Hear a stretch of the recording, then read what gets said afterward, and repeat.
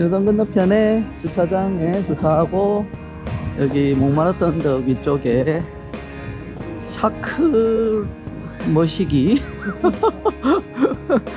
샤크레쾨르 하여튼 뭐 그거의 성당 쪽으로 가고 있습니다.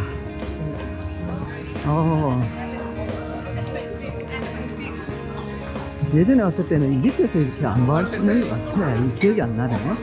저 위에서 밑을 바라봤는 기억은 나는데 여기서 이게 기억이 잘 안 나네요. 사크레쾨르 대성당이고요. 이게 양식이, 건축 양식이 약간 저 이슬람풍, 이슬람과 같은 그런 느낌도 살짝 들고 그러네요. 야, 아직도 저기 어떤 실 같은 거를 손목에 묶는 사람이 있네요. 그거 한번 묶이면은 돈 줄 때까지 안 풀어준다는 얘기가 있었는데, 아직도 밑에서 그런 사람이 몇 명 봤습니다. 저기 푸니쿨라가 있네요. 예전에 2006년에 여기 왔을 때 푸니쿨라 타고 올라왔었는 것 같은데,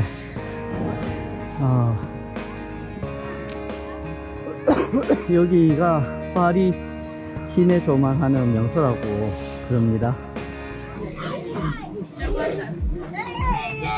아유, 애기.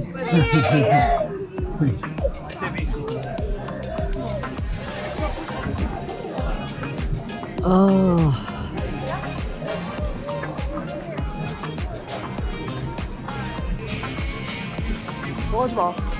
저 위에 건물에 안 들어가 봐도 되겠어? 아빠 갔다 올게. 갔다 와줘. 알았어.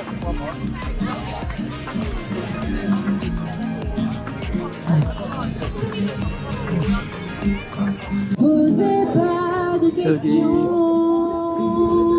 버스킹 하시는 사람도 있고, 안에 들어갈 수 있는지 봐야겠네요. 안에 들어가는 것 같은데 입장료가 있으면 안 들어갈 거고, 입장료 없으면 한번 들어가 보겠습니다. 오프닝 아워.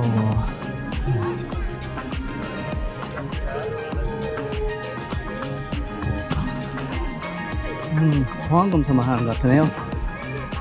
여기 파노라믹 뷰, 저 돔 위에 올라가는 거는 입장료가 있고 8유로고, 그 외에는 무료네. 샤크레쾨르 대성당 내부입니다. 상대적으로 좀 최근에 지은 대성당인 것 같고요. 한 1919년 그 정도에 완공되었지 않나 추측합니다. 샤크레쾨르 대성당은 보불 전쟁에서 패배했을 때 프랑스인의 사기를 돋구기 위해서 성금을 모금하고, 그 모금된 성금으로 교회를 건축하였다고 합니다. 1910년에 완성되었는데 1차 세계대전에서 독일이 항복할 때까지 여기 봉헌이라 그래야 되나? 개장은 1차 세계대전이 끝나고 독일의 항복을 받은 이후에 여기 개장을 했다고 합니다.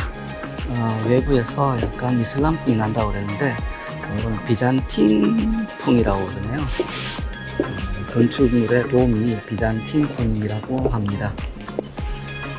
상대적으로 좀 최근에 만들어진 그 성당이니까 큰 종교적인 아니면 그 역사적인 의미가 크진 않은데, 여기서 바라보는 파리의 전경이 좋았다고 해서 여기를 많이 옵니다.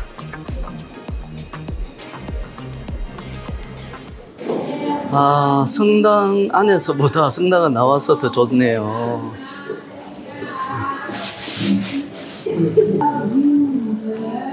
아유, 노래 소리에 경치도 좋고요. 조금 흐리긴 한데, 아침에 비가 왔는데 오후에는 그 구름 사이로 햇빛이 있어서 너무 따뜻합니다. 15도 정도 되네요. 1월 날씨가 15도라니 참.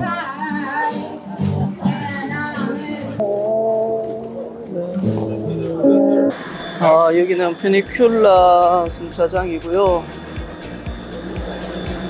이 위쪽에도 주차를 할 수 있을 것 같은데요.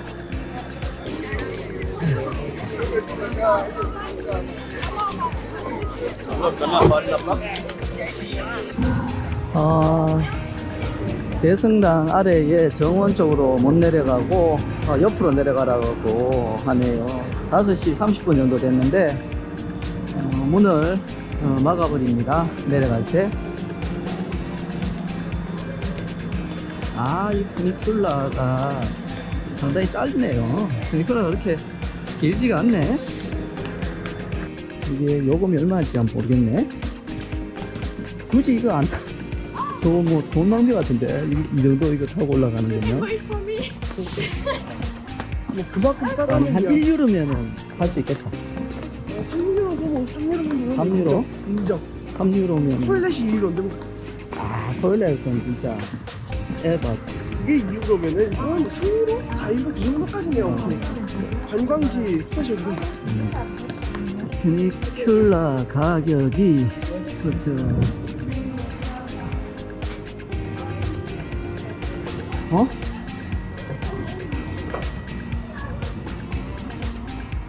이게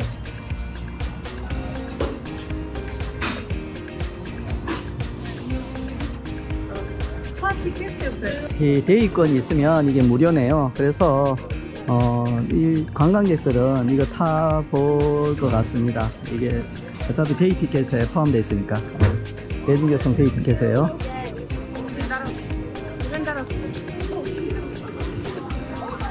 여기도 간식이 있네. 이건 얼마야? 여기 푸니큘라 앞에 있는 이 화장실은 저기 버튼 그냥 누르니까 문이 열리네요.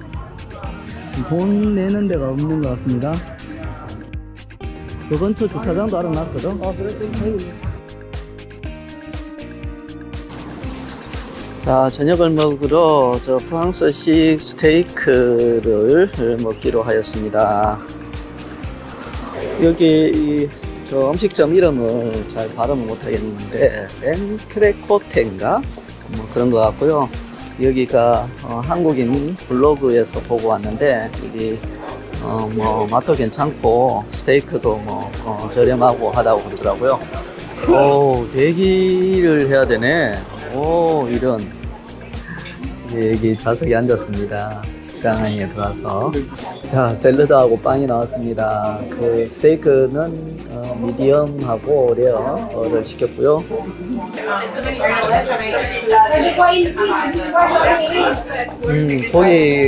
고기는 맛있고요.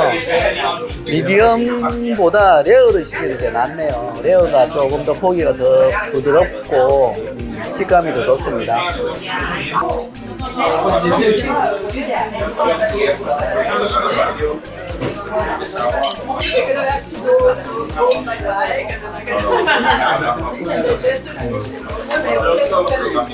식사 잘 하고 나왔습니다. 근데 여기 우리 나올 때쯤 지금 8시 한 10분, 15분 정도 됐는데 아직까지 웨이팅이 있네요.